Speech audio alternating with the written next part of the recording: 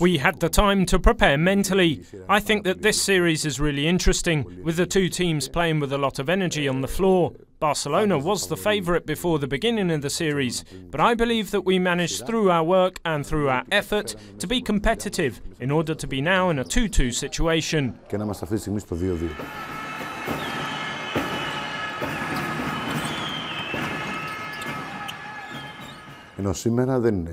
Barcelona is a team with really good results throughout the season in EuroLeague. On the other hand, we're a team which has learned to try and to fight until the last second in every game.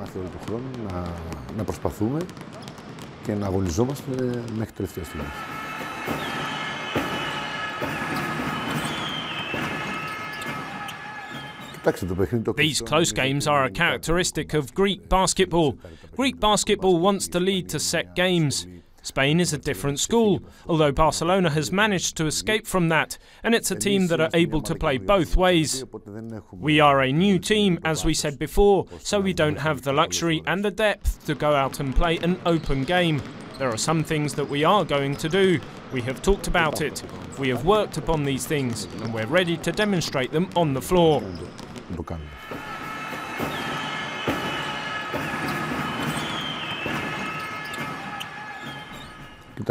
Barcelona has very good players, and it's not only Navarro and Tomic. Fans may focus on them because they score, but for us the most important players are the ones who create the circumstances for the others to score, with a pick and roll or a screen. We emphasize on the creation. We focus on the creative part.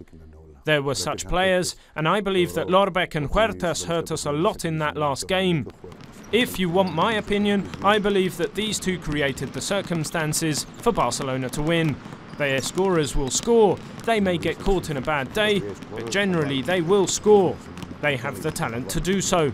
The difference is made by those who can create in order to make a scorer's life easier.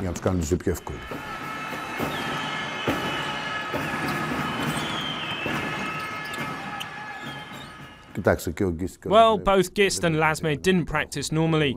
They have small issues with injuries. Gist is not 100% ready yet. Lasme the same, as he has a problem with his Achilles heel. But these kind of games give you a lot of energy, a great boost, and the will to play.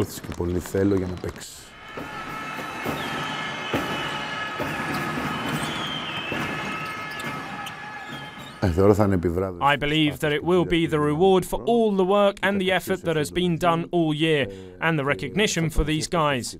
Their self-confidence will get a boost, something that is very important for us as we begin building a new team. Both self-confidence and the experiences you gain. To have self-confidence is really important.